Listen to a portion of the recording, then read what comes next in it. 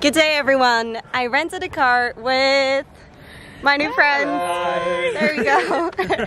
And we have made it to the tea plantation. In this video, I am going on an epic road trip with my British roomies because there is so much more to see around Chiang Rai aside from the white and blue temple. The guys were the designated drivers and I was in charge of the music. My playlist contains epic road trip music. I will link it below if you want to hear the songs we sang along to. Our first stop was the Choui Fong tea plantation and cafeteria. At the restaurant or the cafeteria at the rice plantations, tea plantations, you can get lots of different drinks and funny looking food as well made with the tea. So let's see what we will try.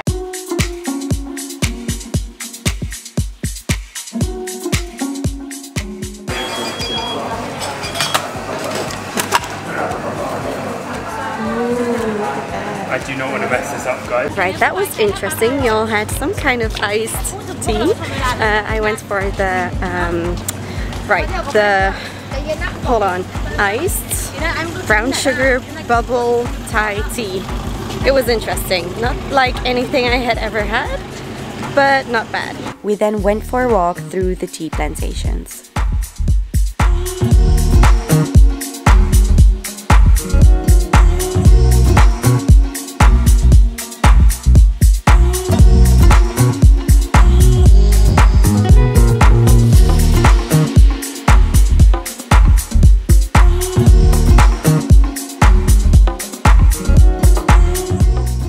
We are on a little road trip north of the city at the moment.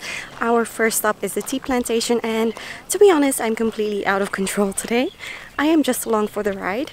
The car cost us 1,200 baht and well, the gas cost us almost the same. So I think it should be around 8 euros per person for pretty much half a day because we only left at 12. Yeah. So I'm interested to see where else they take me.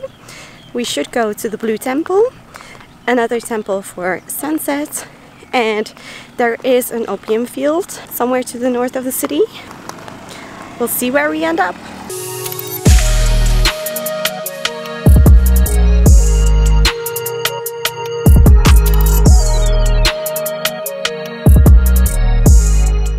We've made it to the second stop of the day and it is the Black House or the Baan, which is already closer to the city, and it was created by an artist, and inside apparently are very strange objects and art objects. So apart from the Black House being an art studio, apparently there is also an art market outside here. You can also buy some pineapple, and we've seen lots of pineapple fields and people selling pineapples along the road, so I guess it's a product of this region as well.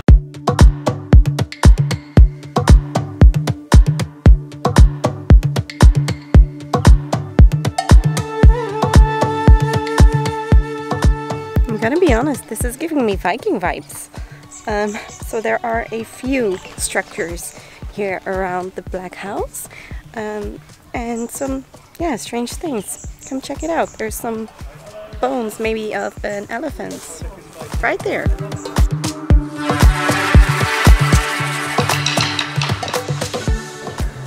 If you stand in the middle and then you speak inside.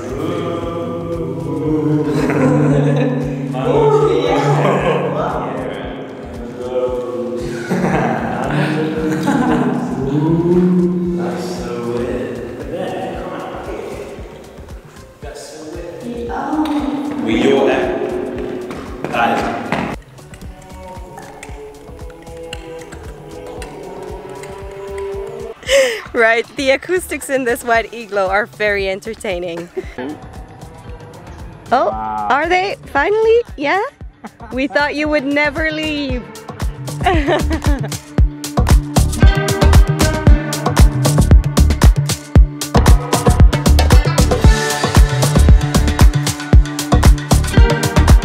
We all live in the black submarine. The full bear. The boys. Ooh. Guys, it's good. The boys over here. Oh wait, if you just do the central one. Circle. Then it folds up, look. Oh. Oh no. It's going in shock. Oh, isn't it crazy that it does that? They hide from the rain. Do they? Yeah, look. Yeah. So that's why if you do it here, then it just bends. And then it all closes up. Wow. I didn't know it was crazy. because of the rain, but... Yeah. Yeah, so the leaves don't get damaged. Ah. On my camera it looks like you're in the room. Yeah. This is a very bizarre place. Like, we don't really know what to make of it. Yeah. Yeah. Just lots of dead animals everywhere. And some live ones too, which is fun. Yeah, we are starting to think that this man is a bit disturbing. He has some issues. Instead of being called the Black House, this place should be called the Black Houses, because that would make more sense. It's just a bunch of weirdly decorated houses.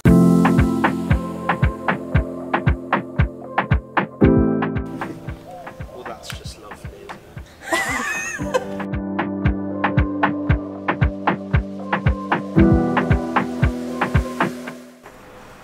I am very done with this place and I can't wait to get out because I feel visually violated with all the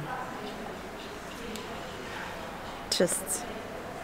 After this disturbing visit, we were off to the next place. One of the main reasons why people come to Chiang Rai.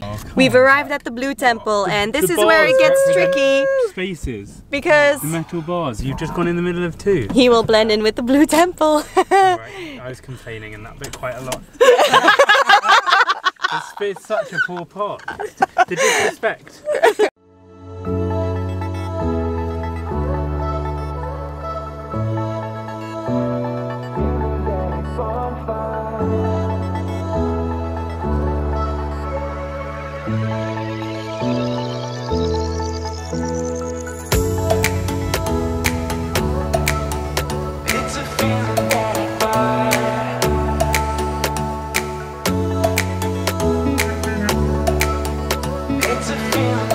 I was surprised by how much yellow the Blue Temple was covered in, but nonetheless, it was definitely one of the most unique temples I visited.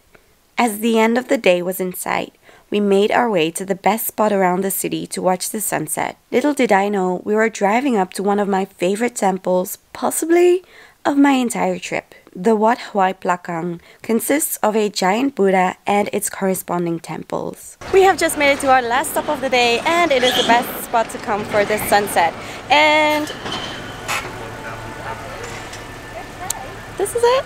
We only went inside the big Buddha and left the other temples to the side and went up straight away because we knew we were cutting it close with the sunset. As we wanted to get in the elevator, a tourist coming out of it told us to turn around and walk away from whatever was up there. But it was free, and when we get told not to do something, we have to see what it's about. Everyone take position. Sorry. Alright. This way. Why would that guy do that? Guys, Floor 25. guys, this is taking ages. It was clear right away that this strangely decorated interior was the reason for him saying that.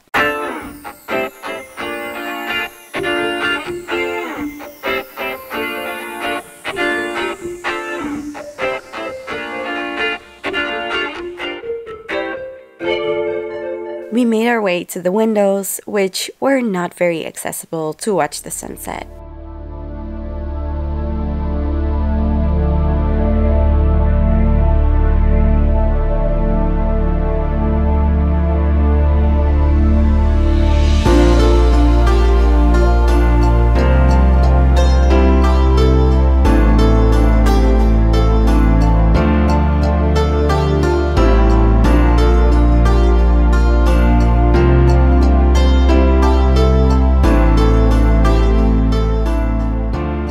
The verdict is that yes, it is a beautiful temple from the outside. The inside is bizarre, and we did have a pretty good sunset with the sun setting right on top of the mountain. I mean, it's pretty cool, pretty cool. We've just learned also that the statue is 90 meters high and that they started this construction in 2007, so it's pretty recent. After the sun had set, we hung around a bit longer until finally all the lights turned on. and we saw the temple in another beautiful way.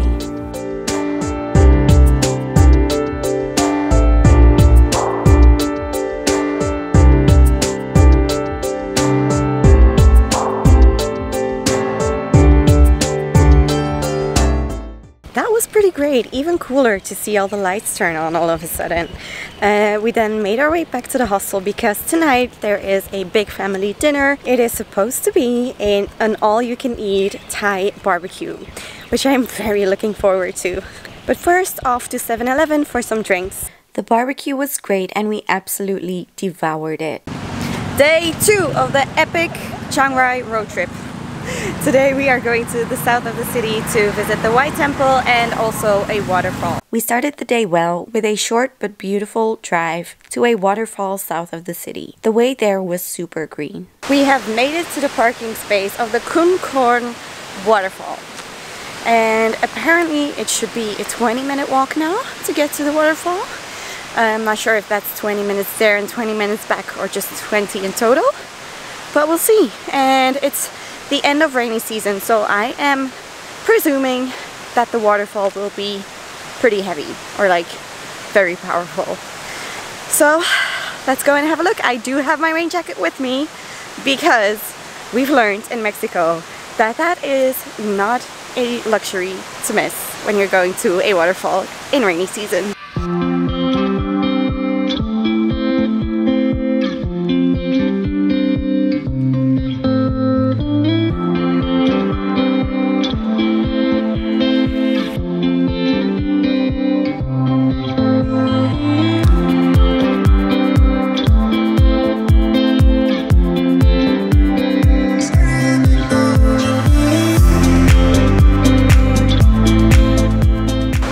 Great! The first resting area is at the waterfall.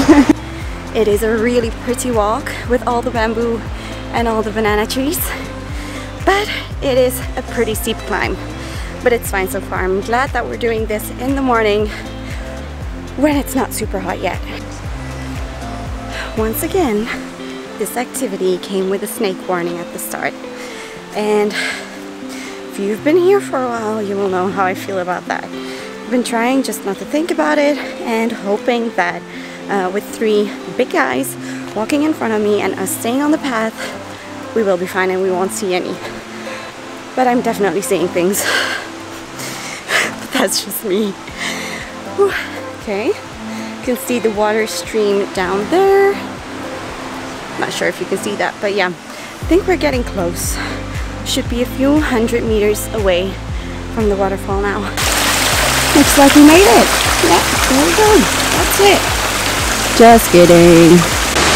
Right, there it is.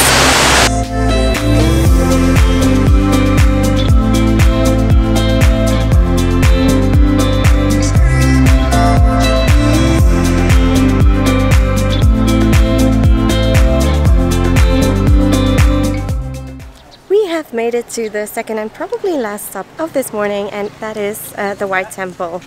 I'm not gonna lie, I had a bit of a scare there on the way back from the waterfall, but thank God Ilana was there with her good chat to take my mind off of my arch enemies. Anyways, I'm fine now, but I was pretty shaken up, and I'm excited to see this White Temple. People say it's bizarre, and some even say it's not worth the visit. But it is the most famous and iconic image of Chiang Rai. So here we are. I was surprised to see that once again, there were a lot of other buildings and structures around the main temple.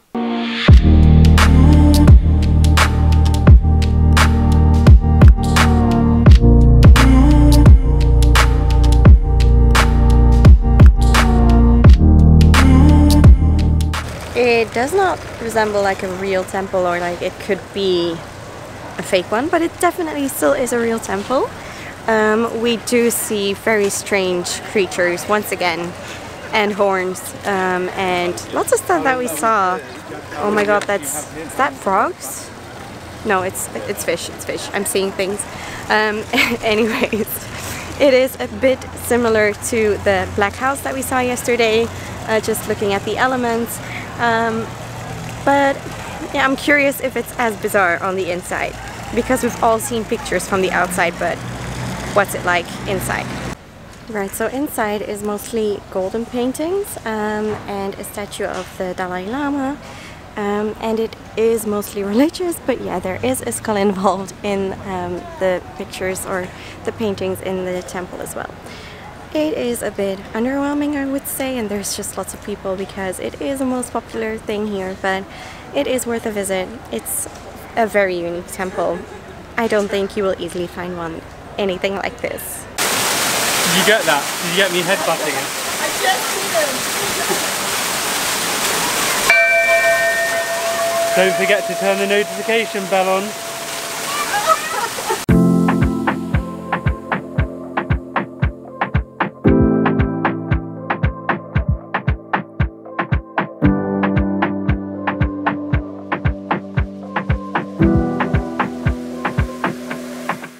We have made it back to the city and we have left the car in pristine condition thanks to our good drivers. All the guys took turns driving.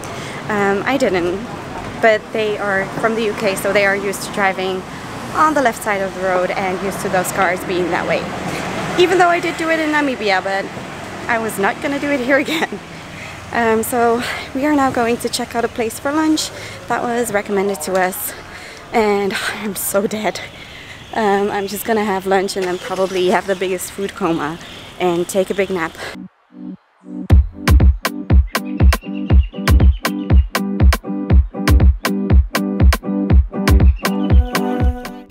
That lunch was pretty good.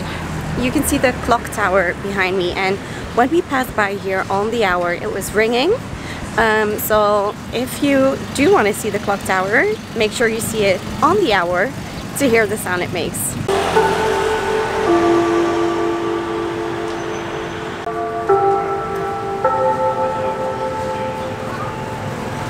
I had a coffee before going back to the hostel at this lovely cafe. If you ever wanted to try a fruity coffee, which to me seems very strange, this is the place to be. In the evening, I explored my favorite market of my whole 2-month trip, the Saturday night market in Chiang Rai. I made a separate video about my local experiences in Chiang Rai, so make sure to check it out. I can't wait to share more of my time in Asia with you guys. If you like this video, then definitely give it a thumbs up and subscribe to see the next of all the videos in Southeast Asia. I definitely hope to see you in the next video. Bye!